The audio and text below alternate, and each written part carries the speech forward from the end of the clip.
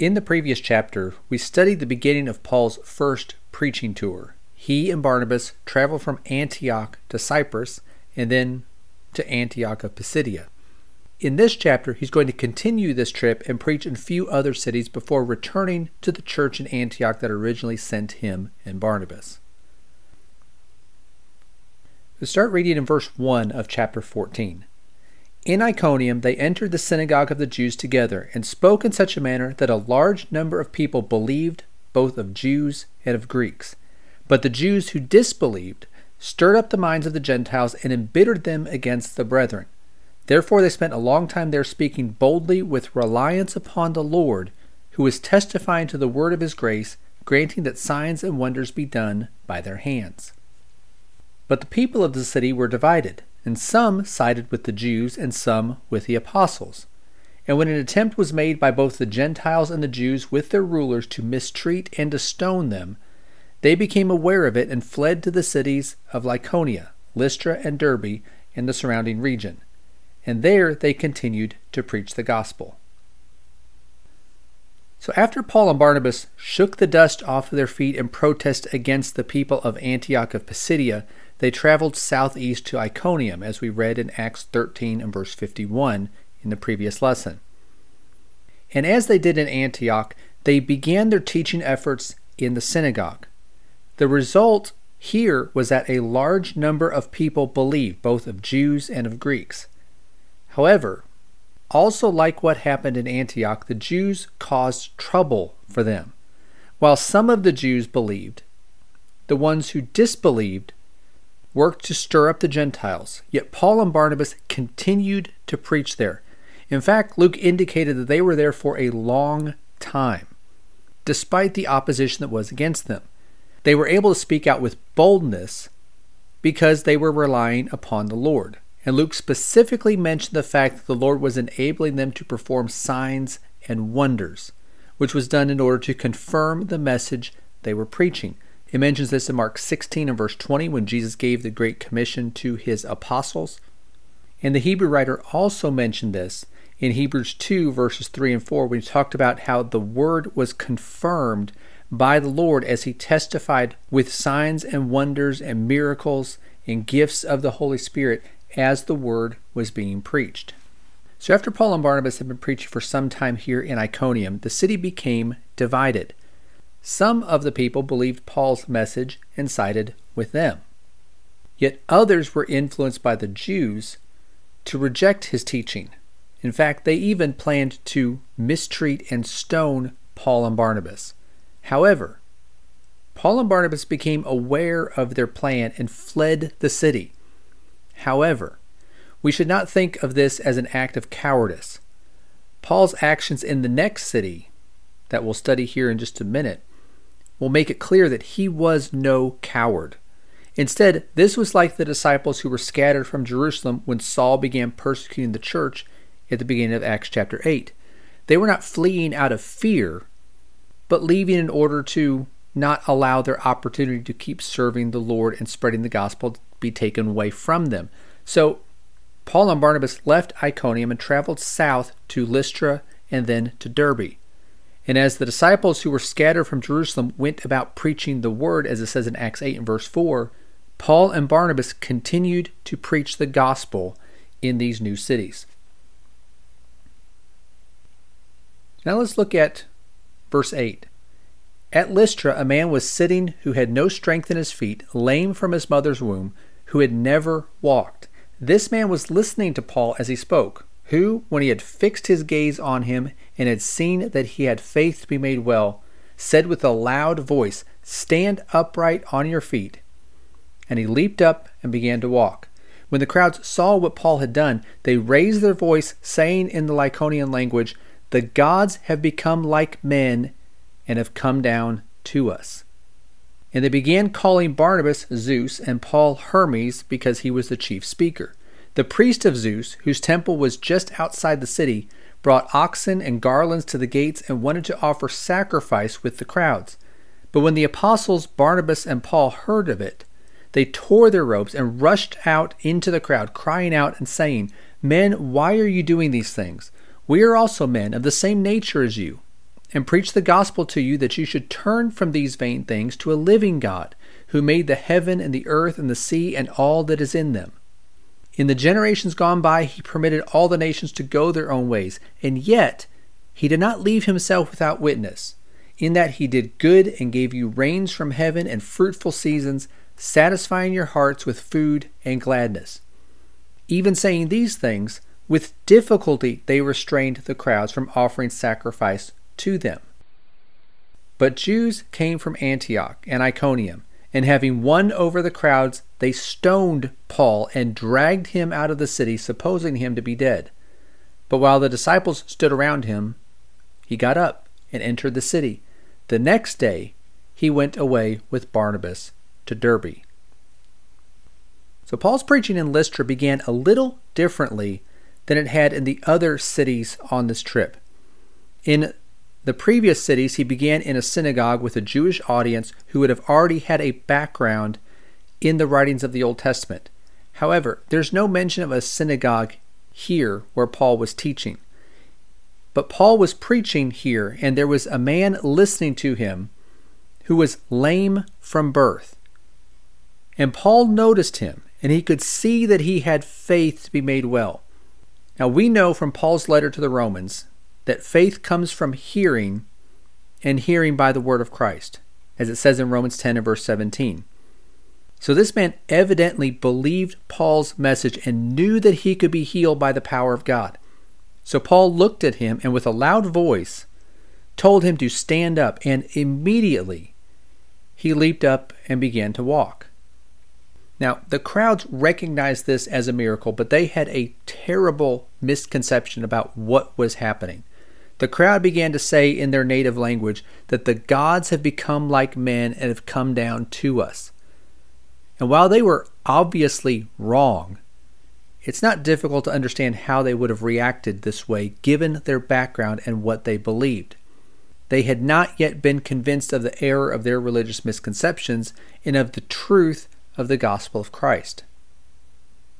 So with this misconception with their religious background, they concluded Barnabas must be Zeus, and Paul, since he was the chief speaker, was Hermes, the spokesman for the gods.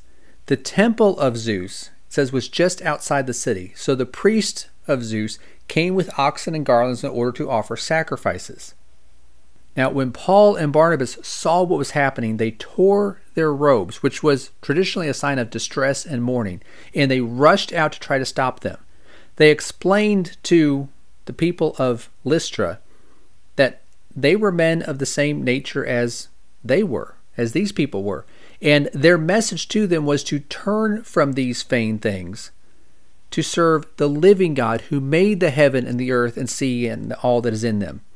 In other words, the goal of their message was to lead them out of pagan idolatry in order to follow and serve the only true and living God. They then explained that even though God chose the Jewish nation as his chosen people and gave his law to them, in essence allowing all the other nations to go their own ways, God continued to provide evidence for his existence and power and care for them, for all of these other nations, through his ongoing providence by giving them rains from heaven and fruitful seasons.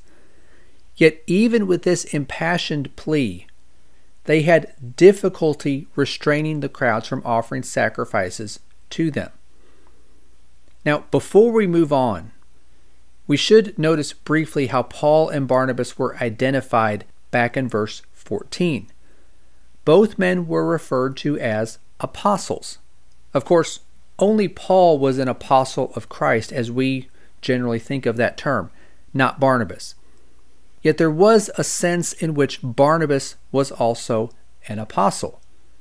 We need to understand what the Greek word that's translated apostle, what that means. It means one who is sent. And both Paul and Barnabas were sent by the church in Antioch on this preaching tour, as is mentioned in Acts 13 and verse 3. So Paul was commissioned as an apostle of Christ, yet for this trip, both men were commissioned and sent by the church in Antioch. Now, after all of this had happened, a group of Jews from Antioch of Pisidia and Iconium came to Lystra. These individuals had caused trouble for Paul in those cities, as we studied already, and now they'd followed him here to Lystra. And when they got here, they won over the crowds and stoned Paul and dragged him out of the city, injuring him badly enough that they thought he was dead. Fortunately, Paul did not meet an untimely death here in the same way that Stephen did in Jerusalem back in Acts chapter 7. So when the disciples gathered around him, he eventually was able to stand on his feet after suffering this brutal attempt on his life. But instead of fleeing to some other place, he returned to the city, showing his courage and a refusal to be intimidated. Again, as we mentioned earlier, Paul was no coward. He went back to the city, even though he was nearly killed in the city. Then on the next day, he and Barnabas left Lystra in order to go east to Derbe. So we continue in verse 21.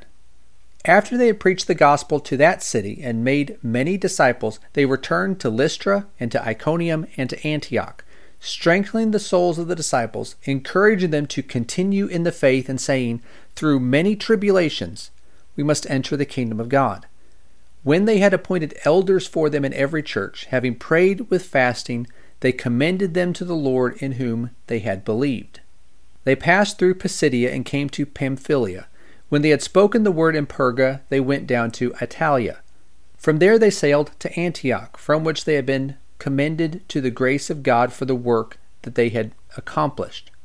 When they had arrived and gathered the church together, they began to report all things that God had done with them, and how he had opened a door of faith to the Gentiles.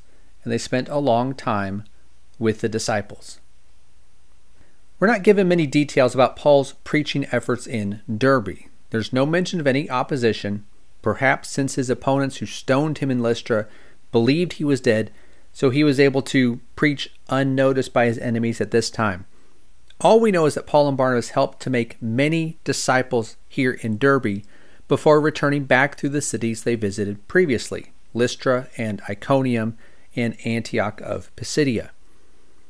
And as they traveled through these areas, they strengthened the disciples and encouraged them in the faith. They also warned them about tribulations they would have to face in order to enter the kingdom of God. Now, in that verse, the kingdom of God is not referring to the church.